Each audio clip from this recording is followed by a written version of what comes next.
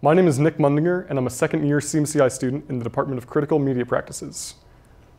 This is a patch I made using Max, which is a visual programming language for music. This is a sort of drum machine that I made using different parts of my body.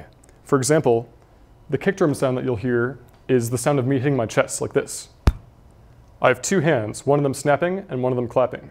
And the hi-hat sound that you'll hear is me opening and closing my mouth. The opening hi-hat sounds like shh, and the closed hi-hat sounds like ch. I can control all of these knobs that you see here using my phone. Let's see how it sounds.